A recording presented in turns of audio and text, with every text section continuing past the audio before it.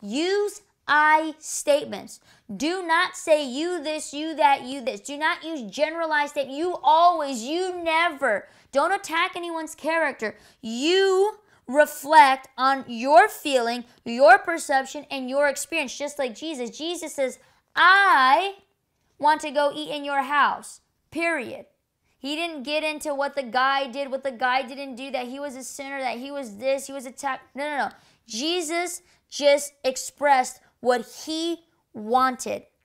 Using the word you during conflict has the opposite effect. It points fingers at your partner's feeling, behavior, personality, and guess what they're going to do? They're going to become defensive.